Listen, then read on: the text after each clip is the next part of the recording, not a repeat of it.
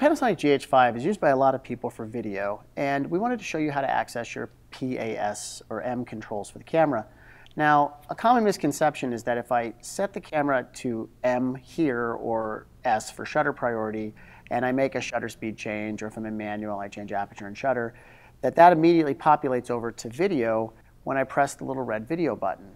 The truth is it doesn't. These are photography PAS and M modes. When you press this record button when you're in one of these modes, you're now in full auto video, and the camera's going to select your shutter speed, your ISO, and your exposure automatically. If you want to be able to have control over your exposure while shooting movies, we need to turn the mode dial up to the creative movie mode. This is the movie camera with an M next to it. Once I'm in there, when you go into the camera's menu, you'll see the top tab is now our movie camera menu with the M next to it. Page 1 of 2, you can now see your exposure mode, and if I hit set, I have PAS or M as an option there. There's another way to access those PAS and M modes without having to go in the menu. You see our little symbol here with the movie camera and the M next to it on the back of the touchscreen? Just touch that, and that brings up your options for PAS or M.